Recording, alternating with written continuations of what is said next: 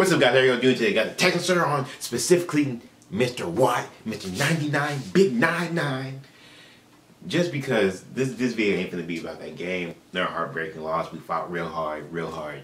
Defense just wasn't able to get stops. Heartbreaking loss once again. But like I said, we're not here to talk about that game. We're here to talk about what Mr. Watt said. And first and foremost, I want to apologize to Mr. Watt. JJ, I'm sorry. I questioned his loyalty. I questioned his fire, his passion. I questioned if he really even wanted to be in Houston anymore. I don't know if I ever said publicly on the channel, but I know I have privately been like, I don't know if JJ gonna stay here. I don't know if JJ gonna stay here. I don't know what JJ gonna do. And yesterday's interview, first and foremost, if you haven't seen it, go watch it. Link is gonna be in the description. But after that interview, that passion, that fire that spewed from him after that post-game interview, I was like, okay, JJ.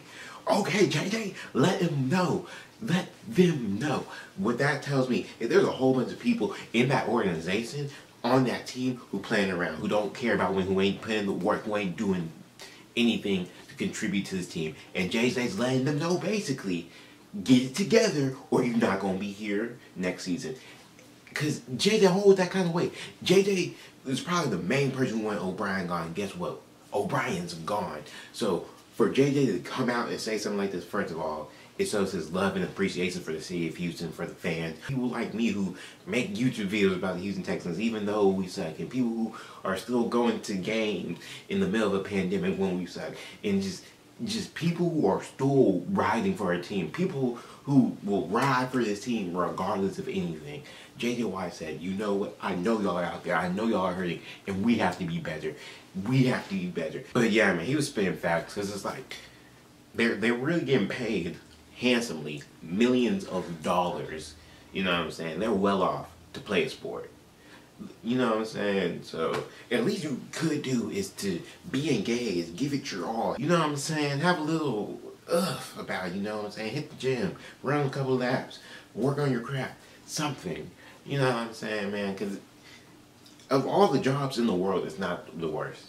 It's definitely not the worst. And it trends towards one of the best and fun and probably more rewarding jobs in this world. You know what I'm saying? When you think about people who get paid nothing to like make shoes or something, you know what I'm saying? That was a terrible example, but you get the gist. You get the gist. Because there's a whole bunch of people out here who doing stuff that they hate, doing stuff they dislike, and not getting paid a lot of money for it. And then you have these professional athletes getting paid millions of dollars to do something they love, to play a sport they love. You know what I'm saying? So the least you can do is work hard. The least you can do is be considerate of the fans and people who pay their money, who give their attention, who give their time, who give their lives, who spend hours and hours talking about your team or investing in your team or something. And so some support, man. I mean, you can't win them all, right? But you can at least try. And I think JJ's biggest thing is there's people in that organization, there's people on that roster who aren't trying.